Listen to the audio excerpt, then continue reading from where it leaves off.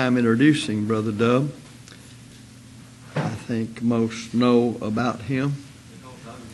And he suffers a great deal of the slings and arrows of life's outrageous fortune relative to his advanced age. Now, you know, the older I get, the more I'm happy I got that old. In our society, we make fun of folks getting older. It's rather interesting when you go into the Far East. If you want to find out how to revere age, Brother Dub, do you remember when we were with our Rice and went up into China? And brother, believe it or not, we were younger in those days, but Brother Rice was still considered to be rather elderly to them. We'd say back home they toted him around on a stick. It's amazing to see when we went into mainland China in particular how revered the older people are. 20 years ago. Yeah, 1995. Woo, I was a little younger then. Jody looked at the picture here today, and she said, I was looking at pictures back when the lectureship was 20. She said, 20 years does make a difference on y'all. Now, you figure out how I'm supposed to take that, my wife. But I couldn't respond like I normally would to somebody else out here. Could you, buddy? Okay. Now, Ken might, but we all have mercy on Nancy. So, Nancy is always very strong and resilient for the burden she has to bear. But this has been a good time, a briefer lectureship. I do want to mention just one thing before we turn it over to Brother Dub. I'll remind us of it at the end if I don't forget it. We'll be back to our old schedule, at least next year, starting on a Wednesday night and going Thursday, Friday, Saturday, ending at this time on Sunday. Lord willing, I say. We already have everything set to go, and the theme will be fatal error on the Holy Spirit. And we have a considerable amount of the manuscripts in. We have a considerable amount of manuscripts still out. But everything is still pretty much set to go, and Lord willing, we'll be able to get it together. And we'll see where things go after next year as far as what the future holds, any changes of arrangements as to how we'll do the lectures. But right now, it's still set to be as it has been. And we hope you'll keep the lectureships in your prayers, and that we will be able to see it advance in all over the country as far as influencing people through the teaching that we do. So be sure and be mindful of that. But about this lectureship, I don't think we could have had a better one. It's been well attended. I've enjoyed every one of the lectures. And I can say that this year because I didn't speak at any of them. And everybody goes, and the congregation says amen. But right now we'll be listening to Brother Dub speak to us on a very horrible topic, but a reality topic of what's around us. Pornography, pedophilia, and sexual immorality. And as bad as that may be to us who labor to be what God says we ought to be in morality and all other godliness, that's the world God has given us to work in, to sound out the gospel, the power of God to save to all these people. And it's the only thing that can lead them out of this. There's nothing else. So it needs to be discussed in the proper manner, and I knew that Brother Dub would do a good job, and I thought this would be one to close out on. And so, Brother Dub McClish, come speak to us.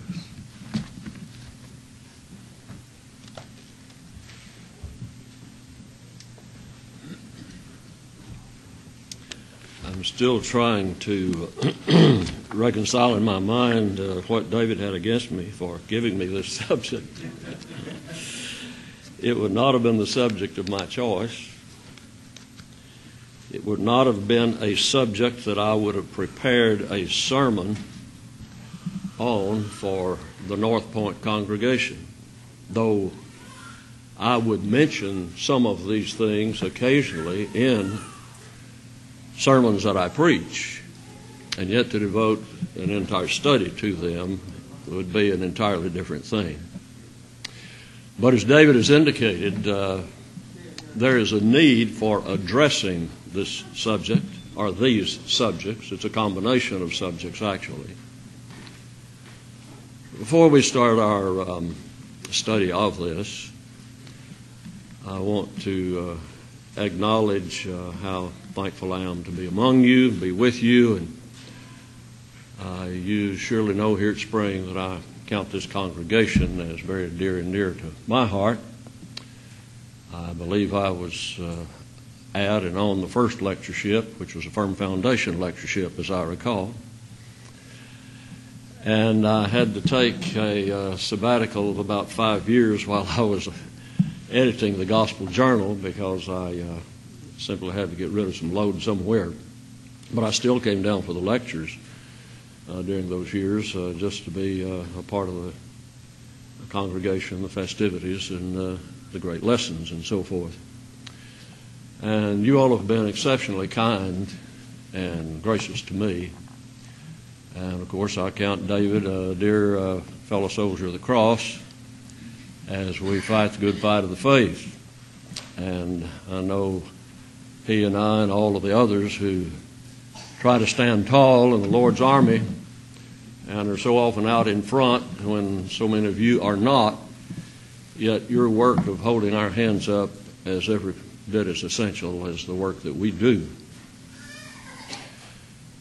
And I express my appreciation to Ken and Buddy for their work as elders here, and that's a very special thing to me, because for now almost 10 years they have been overseeing my work and receiving my support funds and distributing them to me, and making sure that all that's done honorably and above board. You know, Ken's a CPA, and I know Buddy just trusts him with all of that. And I did come across a new name for what CPA stands for a couple of weeks ago. It says Chicken Plucker's Assistant. And when I mentioned that to Ken, he said he'd rather be the assistant than the chicken plucker himself. So. Okay. Yeah, he can pluck the chickens pretty good. And, of course, to Buddy and Burnell for putting up with me in their home for, I've lost count of how many years, but it's been many, many. And we kind of get along together like family. And I deeply appreciate that, and I keep hoping that the room service will pick up a little bit, but I still have to serve my own plate. I don't even get, not even brought to the table for me, but I can put up with such hardships for a while. I've about reached the point in life where when I go into a restaurant and order my meal, they ask me to pay in advance, but you all just keep on kidding me, and I'll keep on laughing as long as I got laugh. Let's turn our attention to this subject now. We're going to have to be thinking about and discussing behaviors that are not pleasant for pure minds to dwell upon. And yet the climate in which we live forces us to do so. We cannot escape it anymore. It's in our face on the billboards we see. It's the television commercials. It's just all about us. But this age is not unique in that respect. Think of the atmosphere in which the New Testament was written. Outside of the very small area where most of the Jews still called their homeland then, sexual immorality ran rampant throughout the Roman Empire, in the Greek cities, in the Asian cities. And the gospel began to be preached in that atmosphere. We should then be very surprised if the New Testament did not address these very subjects in a very open way and a very full way. It does so respectfully and sensitively, and we'll try to do the same. Now, there are three things in my topic: pornography, pedophilia, and sexual immorality. I'm going to reverse the order of those because the first two are basically expressions of the third. God created mankind with sexual desires and instincts. These are not acquired. They did not come through millions of years of evolution. Men have had these instincts from the beginning. Let's look at a few passages. Genesis 1:27 and 28, and God created man in his own image. In the image of God created he him. Male and female created he them. And God blessed them, and God said unto them, be fruitful and multiply and replenish the earth. Now, I didn't bring a frog with me, but I do want to use an illustration. There have been a few remarks made about Ken and Buddy's plumber expertise this week. Plumbers know that there are male and female joints in plumbing. And electricians know that there are male and female connectors in electricity. That goes all the way back to what I just read. You try to hook up a male joint to a male joint in plumbing, and you got worse than disaster. And you try to do the same with electricity, and you have nothing to connect. No way to connect them. God knew what he was doing. Genesis 2:18, Jehovah God said, it is not good that the man should be alone. I will make him an help meet for him. That means suitable for him, appropriate for him. Well, that involves more than just the sexual differences between man and woman, but it surely includes them.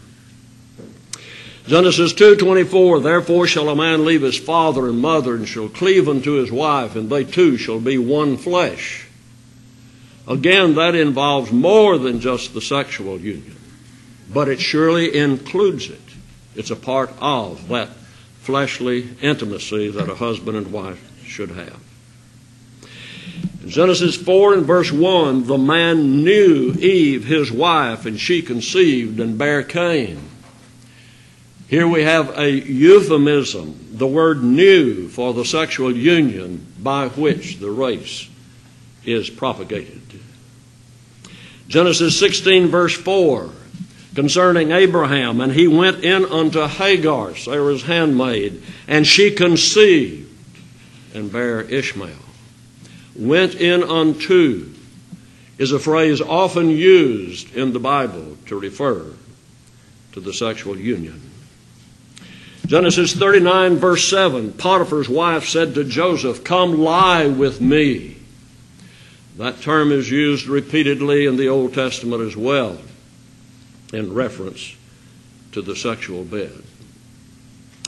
We should not then be surprised that the Bible discusses sexual behavior and the sexual appetite which God has given to mankind.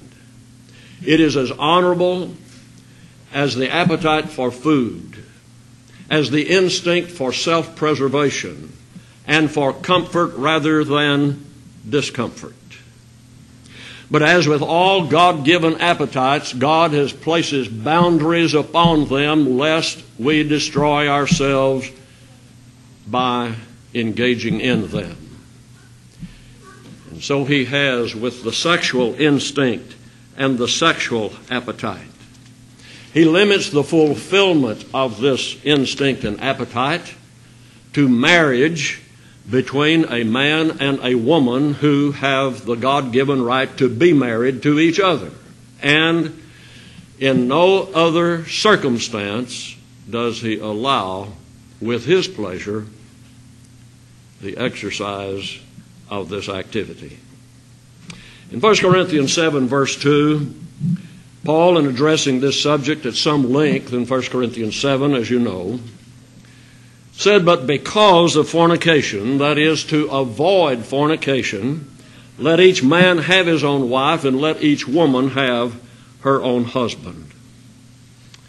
Hebrews 13, verse 4 says, "Let marriage be had in honor among all, and the bed undefiled." This is a euphemism for the bed of marriage, the bed of the sexual union.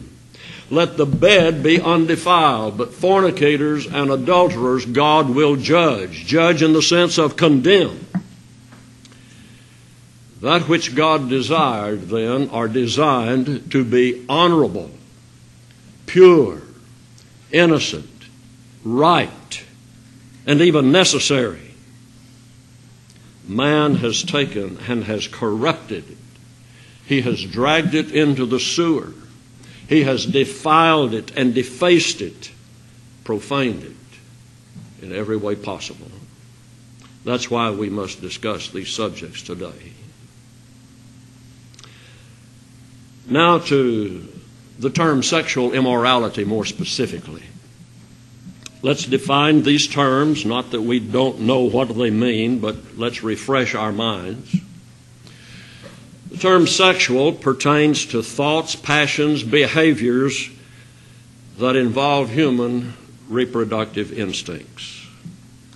Immorality has to do with the violation of standards, particularly a standard of right and wrong.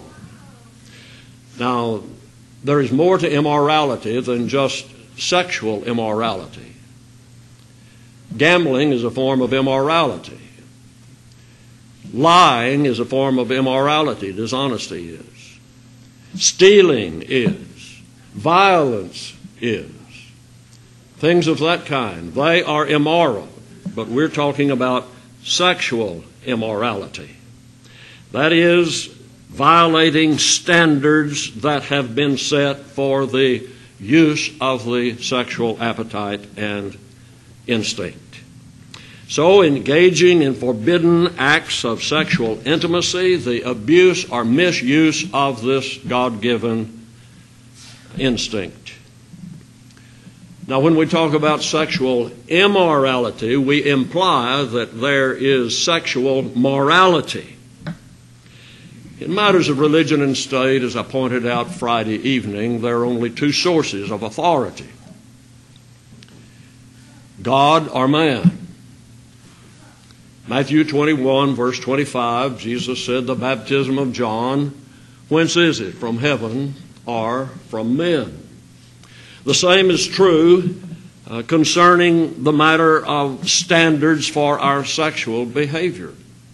There are only two sources of that standard: from God or from man. If it's from God, then of course we today are under the New Testament, since we've lived since the cross. All men who've lived since that time will be judged by what is in that standard, the New Testament.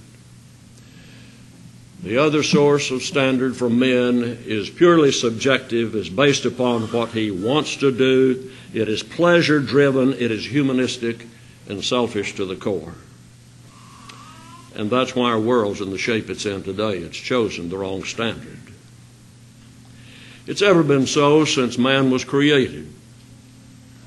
What Jeremiah wrote in chapter 10, verse 23. "The way of man is not in himself. It is not in man that walketh to direct his steps."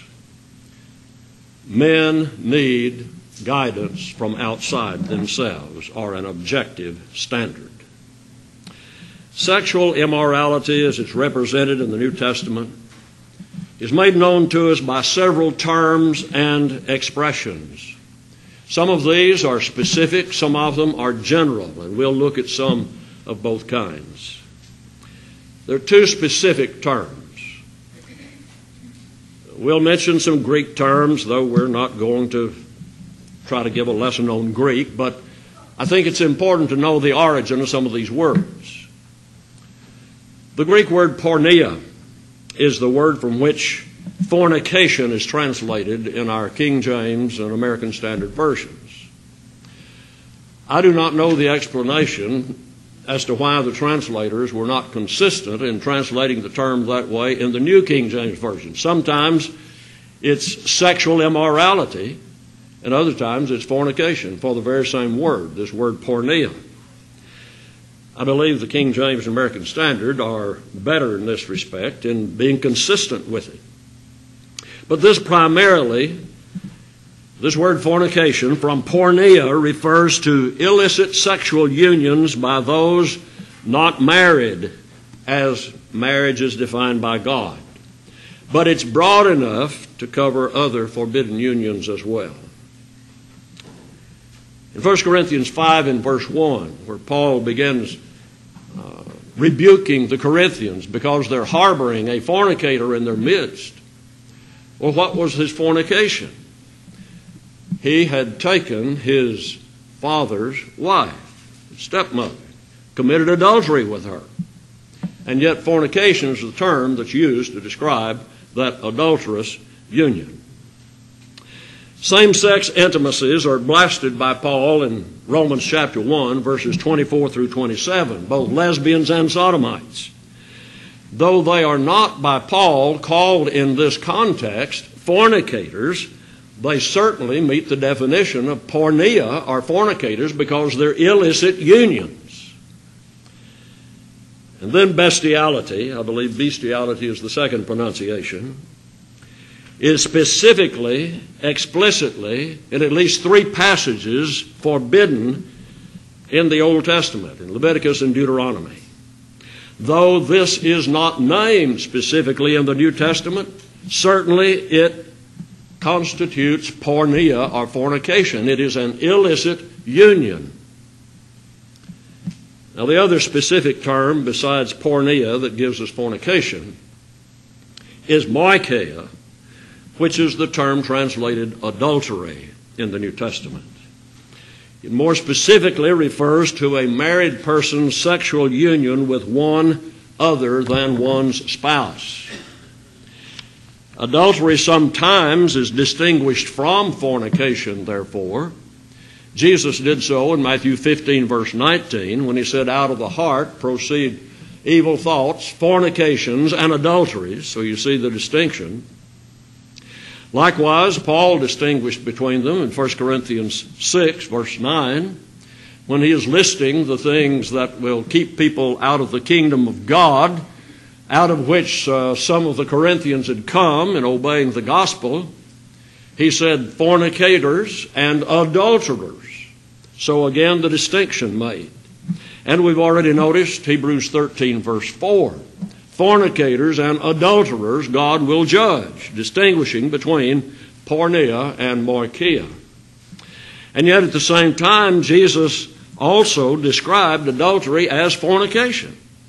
In Matthew 19 and verse 9 and Matthew 5 and verse 32. So you see the terms overlap somewhat, and they're not absolutely, specifically distinguishable from each other.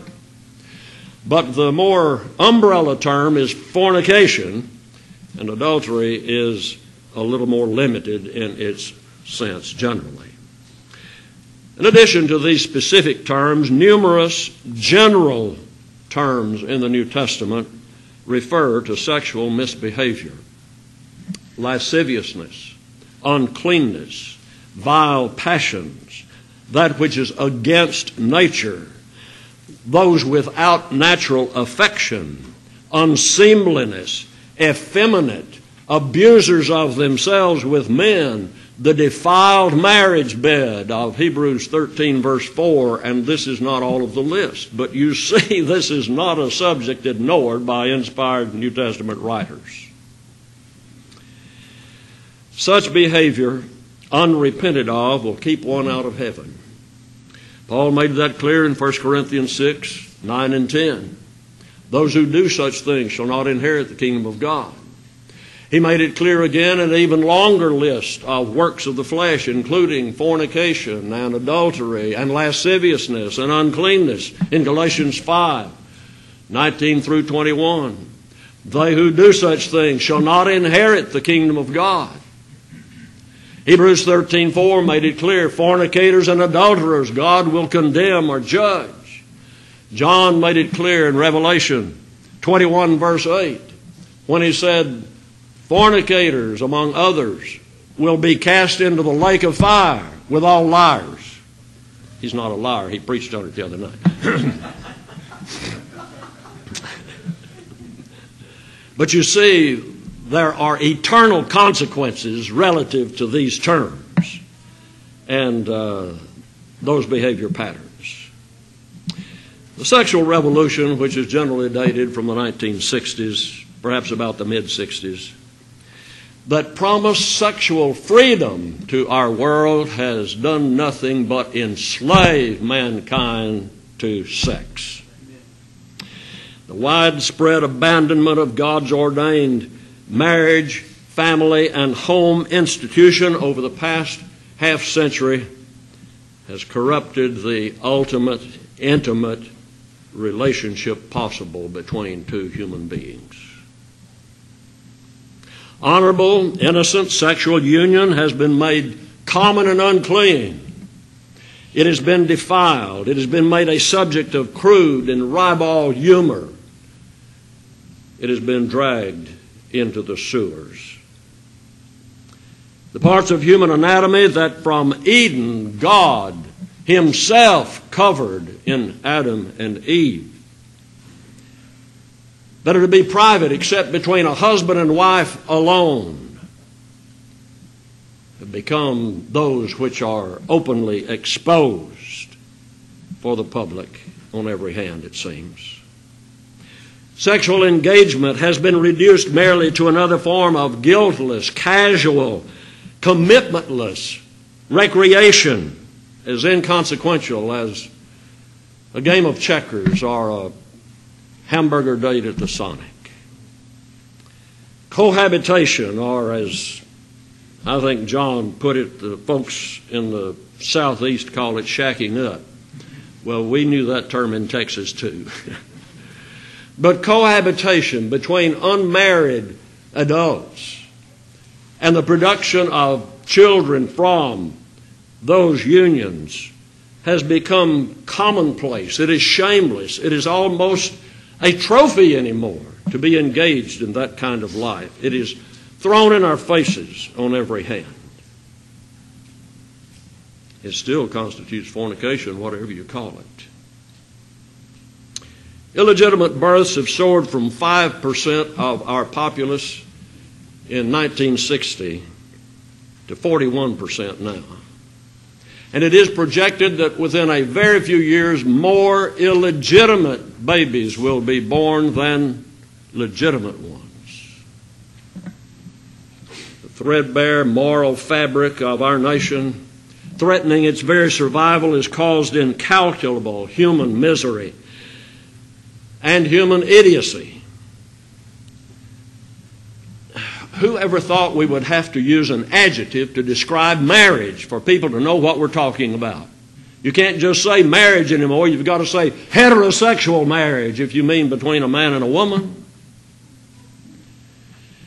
And homosexual marriage is one of the greatest oxymorons of all time. And then there are the people who marry their dogs and their cats, as Jeff reminded us of the other day, and even an Eiffel Tower wedding. And I read of a man a couple of weeks ago who said he was seduced by a dolphin. And there's just no end to such foolishness. The abandonment of God's limitation of sex knows no bounds, it would seem. Now, with this brief review of sexual immorality in general, let's move to these other two terms, pornography and pedophilia. A principal demonstration of the sexual enslavement of our times is pornography.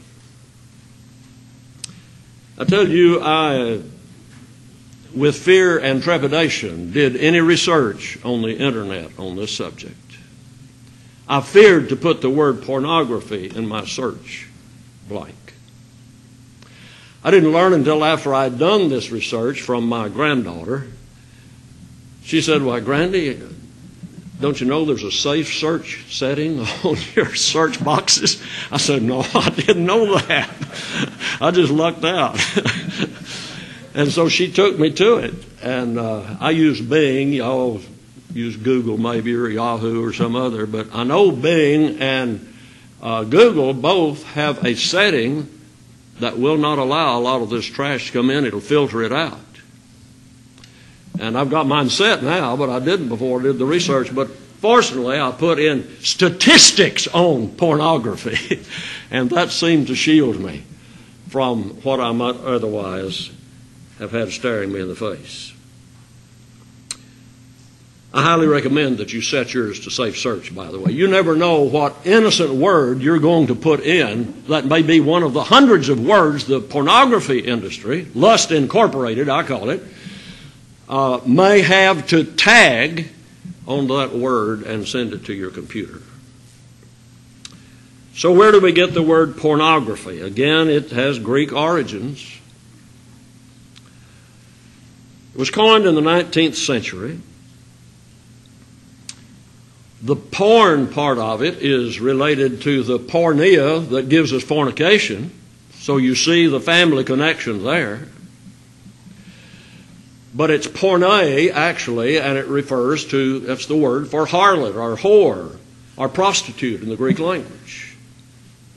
And the word graphe, the graphe part of it, is graphein in the Greek, which is to write. And so originally this word in the 19th century was coined to describe writings about prostitutes.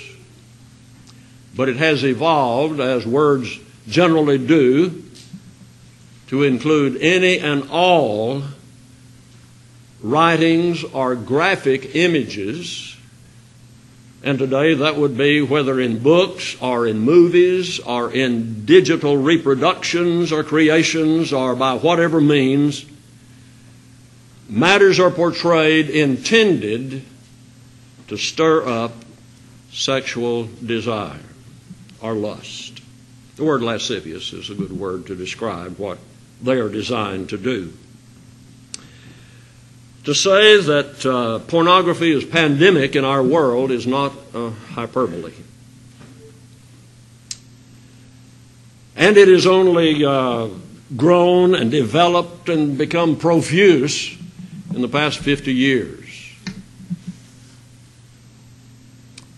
Such things as are available on the checkout stands in our supermarkets today were hidden under counters if merchants carried them at all. You had to know where to go to look for them. And I was underprivileged as a youngster. I didn't know where to go to look for them. I didn't even know they existed. I happened upon a little pornographic pamphlet when I was about 11 years old. I well remember it. My dad was a preacher, but he was also a barber. Generally, he preached in places where he couldn't put enough food on the table by what they paid him to preach, so he was also a barber. We lived in Burnett, Texas, and I was the shoe shine boy. I got my first job when I was 8 years old shining shoes in a barber shop, and then shines were just 10 cents a piece. But a little neighbor boy of mine came in, was visiting with me one time in the barber shop, and we started going through the drawers in the cabinet behind where the owner of the barber shop lived and digging through stuff, and he wasn't paying any attention to us, and we came upon this little booklet. And it had some pictures in there that we never had seen before and some things that we never had thought about before. And we took it to him and asked him about it. He said, oh, let me have that. And he got rid of it right quick from us. I don't know whether he burned it or not, but he should have. That was my introduction to pornography. I didn't know such things as that existed. But, you know, they just were not available. But there are two factors that have caused this explosion of pornography. In 1970, the federal government estimated that the pornography industry was worth $10 million million. In 2014, it's estimated it was worth $13 billion. Now, the two factors involved in the proliferation have been, number one, technological advances in photography, video, digital reproduction, and rapid distribution by means of the World Wide Web. That's what the www stands for, in case you've forgotten. It means it goes everywhere if you put it out there through your computer on the internet. And the number of people who have either computers or smartphones or tablets or all three who have availability through the World Wide Web to everything that's put up there. Anyone with these instruments and internet connections is a couple of clicks away or a couple of touches away from the sewers, from absolute filth. So here is one of the great factors, technology. The second one is the relaxation of regulations and standards concerning how much skin and sexual activity can be portrayed in movies and television. And of course, there are no regulations except one we'll mention in a moment concerning the internet. If you watch television very much, you're going to see sooner or later some Victoria's Secrets commercials flash up there. They're pornographic. That's all you can call them. They may call it soft porn, but it's porn.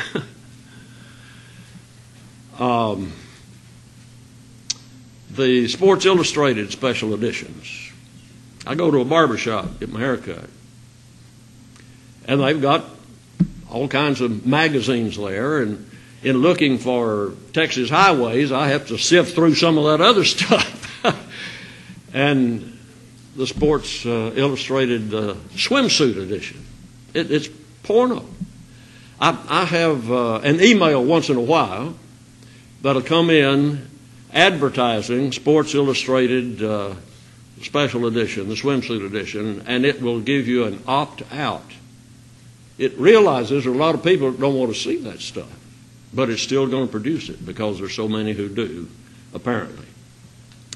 Last weekend, 50 Shades of Grey, which I call 50 Shades of Garbage, hit the theaters. Now, you surely have not been able to escape the ads for this movie. It's a movie of a book, the first of a trilogy of books, I understand. I haven't read the book, and I won't see the movie.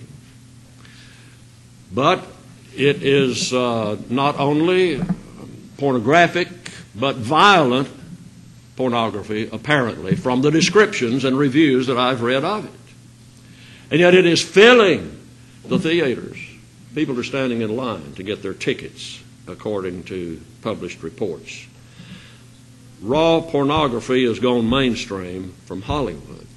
I remember the first movie that had such words as seduction or had some subtle seductive scenes in it. In 1953, I didn't see the movie. I was a 15-year-old kid.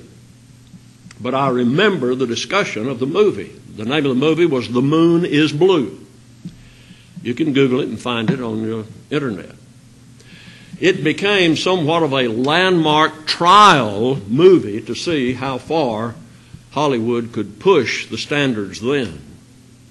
And it was able to push the standards and get the camel's nose under the tent that now has got the whole herd of camels under it. Took a while to do it, but the devil takes short steps. About the only salacious material that is still forbidden is child pornography. But how long will that last with all of the other standards that we never thought would be lowered? Internet pornography alone generates $3 billion annually. That's just the internet. There are 4.2 million pornographic internet websites. That's 13% of all of the websites. Most of these are free websites. They are bait to draw you in to the really rougher stuff that you have to pay for. And that's where they make their money. Many surveys indicate that a large percentage of professing Christians, this is talking about through the denominational world, regularly view pornography.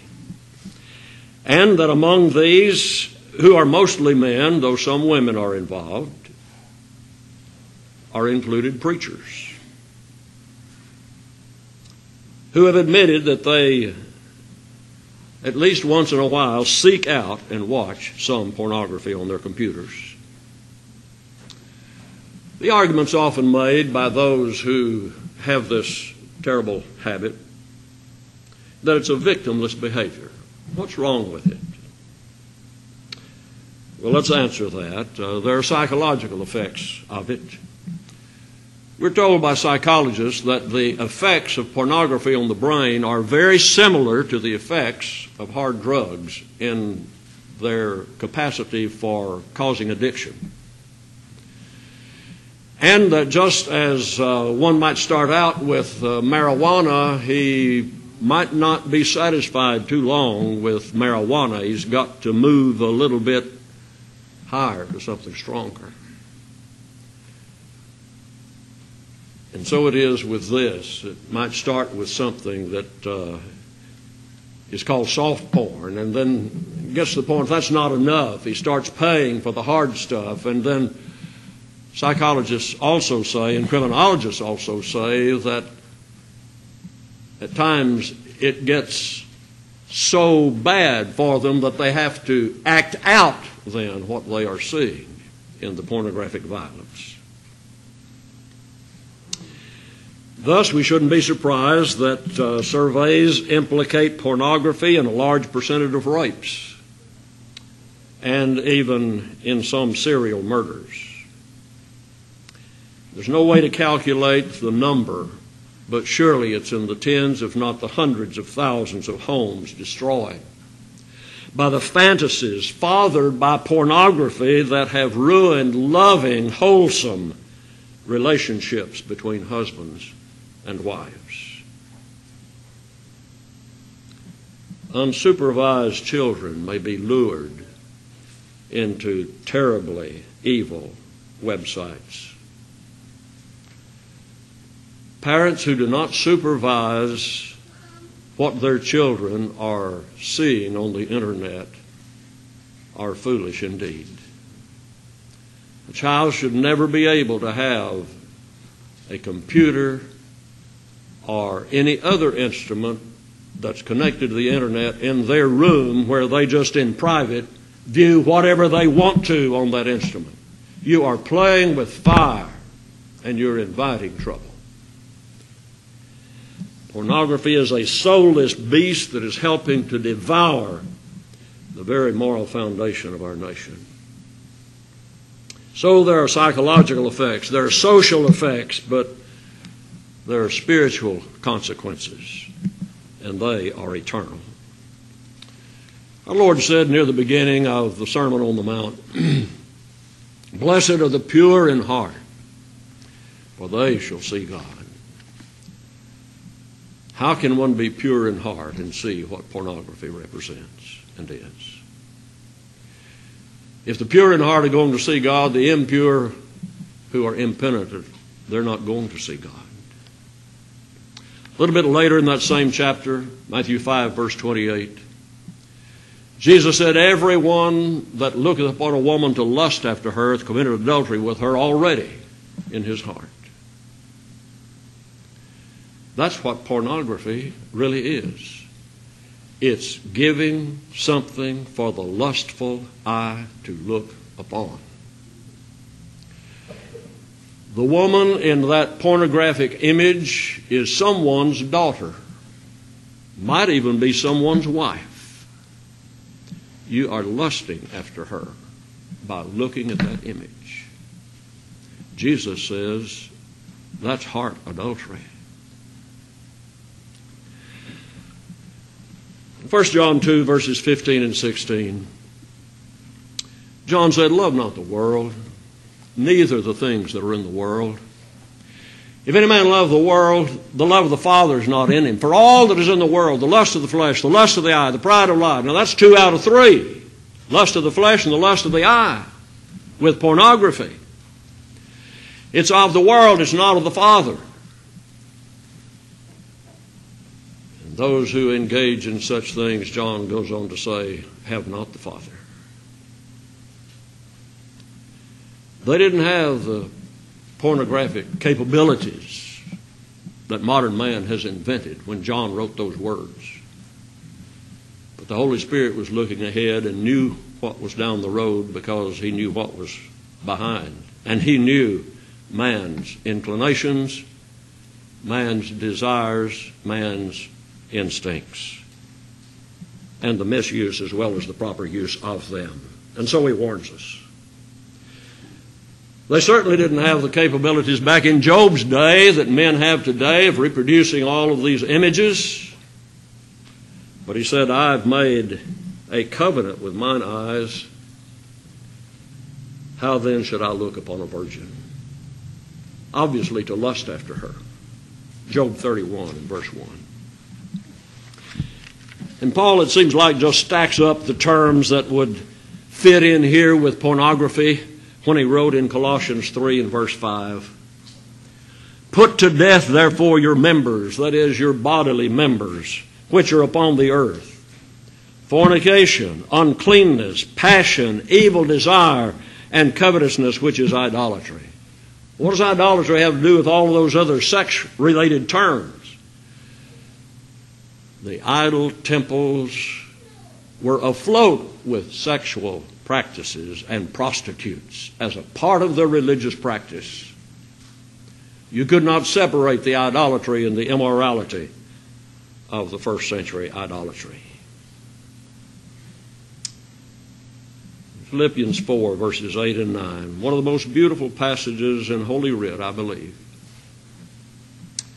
"Whatsoever things are true, whatsoever things are honorable, just, pure, lovely, of good report, if there be any virtue, if there be any praise, think on these things." And here's someone sitting at a computer with lustful images flooding his mind and his heart, with photographic images up here that he may never be able to get rid of, though he shuts that computer down. Preventing and overcoming the temptation and practice of viewing pornography apparently is very difficult to do, but it's not impossible. How do we do it?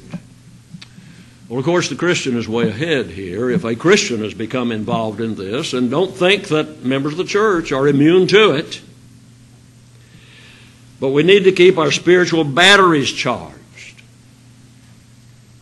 Romans 12 and verse 2, Paul says, "Be not conformed to," or American Standard, "fashioned according to the world,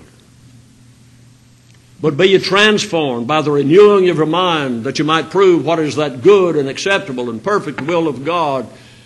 The mind that's been corrupted with these things must be renewed. But if we keep our minds filled with the Word of God in the first place, we won't be viewing these things unless it's by a sheer accident, and then it won't be viewing them long. The 119th Psalm, verse 11, says, "Thy word have I hid, or stored up in my heart, that I might not sin against thee." This will be the preventive measure to keep us from these things. If we happen upon them, Paul's instruction in 1 Corinthians 6:18 tells us what to do. Flee fornication. Turn that thing off. Get on your knees and pray. Open your Bible and read some of these appropriate passages. If you can't resist the temptation because you've got the internet, get rid of your internet. In the context where Jesus said, "Everyone that looketh upon a woman to lust after her hath committed adultery already in his heart," he says, if your right eye offends you, pluck it out. Well, let's paraphrase that a little bit. If your internet offends you, if you can't control your internet, cut it off and cast it from thee. For it is profitable for thee that thy internet connection perish than to let thy whole body perish in hell.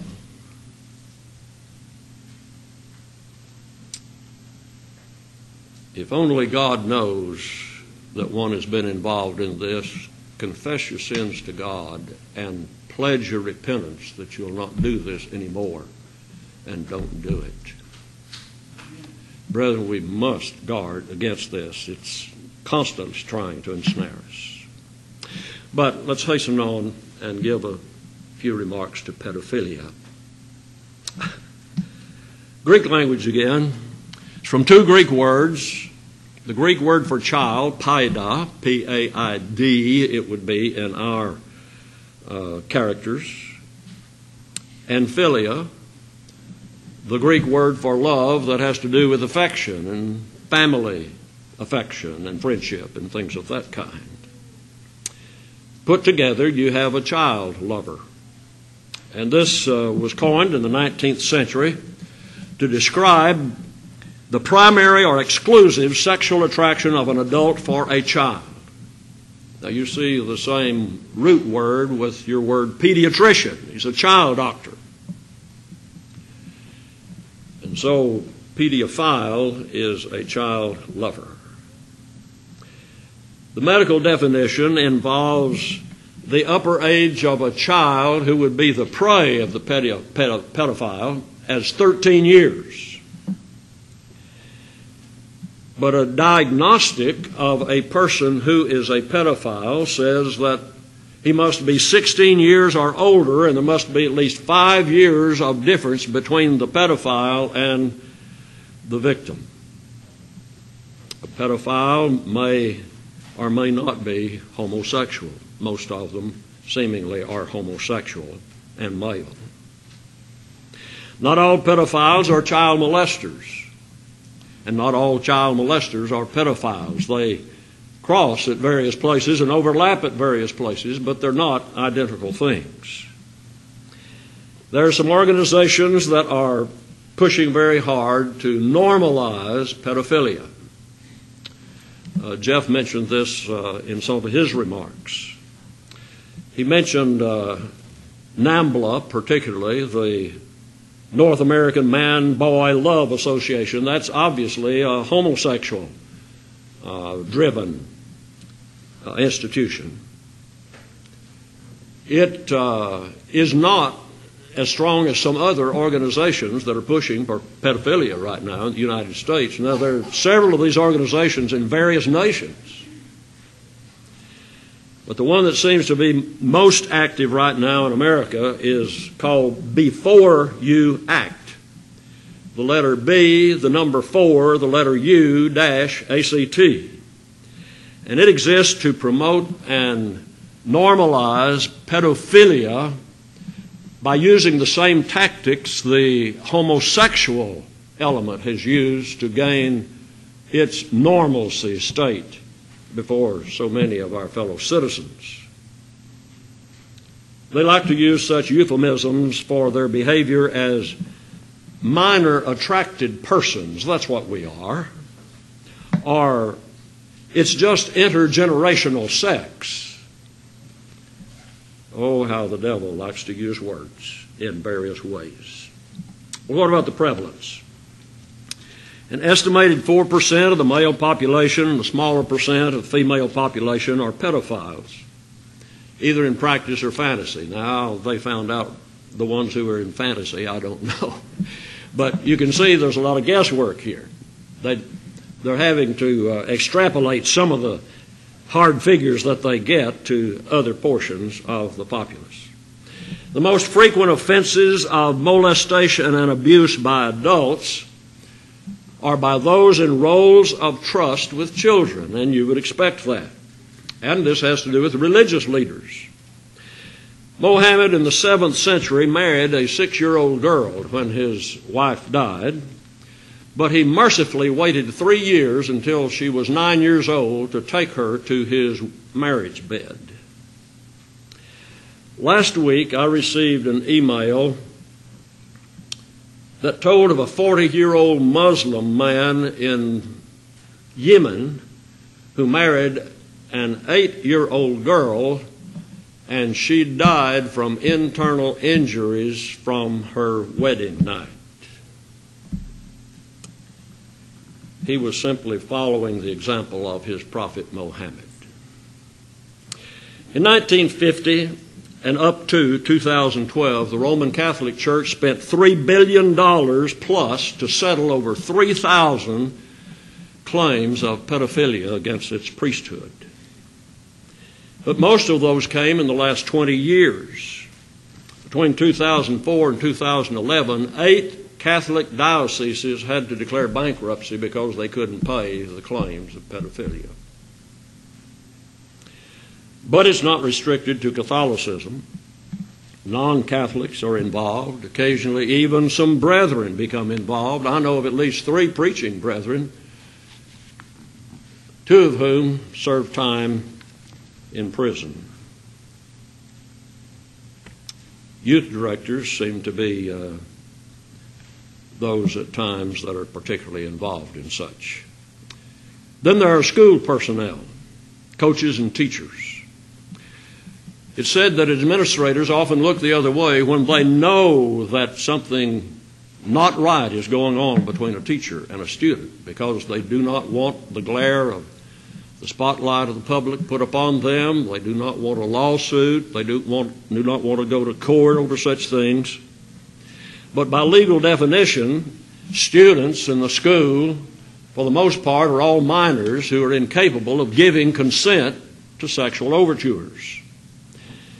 And I think in most states, maybe in all states, teachers are forbidden to have any sort of intimate or romantic relationship with a student, even if the student is 18 years old in their class.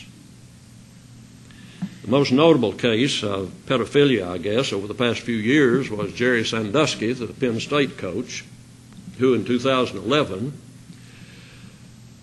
was found guilty in 45 cases of pedophilia and will end his life in jail where he ought to. An increasing number of cases are female teachers who seduce their male students. In researching this, I got on one website, and it had the pictures of 211 female teachers who either had been convicted of pedophilia with a student, or who were awaiting trial, or who had already paid damages. And some of these were wives and mothers of children themselves, and they've seduced a student in their classroom. Many cases involve incest. A grandfather, an uncle, a stepfather, even a brother or a father taking sexual liberties with their children. And then there's scouting and other youth organizations that bring someone of trust in connection with children. Besides the natural revulsion that normal folk, especially the Lord's people, have for such, what can we see in the Bible about it? It's not addressed directly in the New Testament that I've been able to find, but let's look at some principles. In Romans 15, verse 1, Paul said, the strong ought to bear the infirmities of the weak. Now, the context has to do with whether you're going to eat meat or whether you're going to eat just vegetables. And incidentally, the meat eaters are the strong folks in that context. And the vegetarians are the weak folks. Don't doubt it, they don't get all that protein they need. But the point is, Paul says it doesn't make a hill of beans to God whether you just eat vegetables, if you eat meat and vegetables. That doesn't have anything to do with your salvation. And those of you who are stronger ought not to judge those who are weaker, and the weaker should not try to impose their views on the stronger, or their practice anyway. But the strong ought to bear the infirmities of the weak. Well, that overlaps in a lot of ways, doesn't it? And has a lot of application. It does to this subject. The strong ought to be the adults. They are the mature ones. The younger ones are the weak, the innocent ones. And here we have, with pedophilia, the strong taking advantage of the weak instead of bearing their infirmities and protecting them. We see another principle in 1 Timothy 5 and verse 8.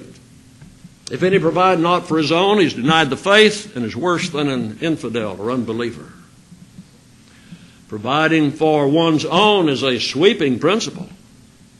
Food, clothing, shelter, protection is involved in that too. And in pedophilia, you have someone absolutely failing in protecting the youngers. They are preying upon the youngers.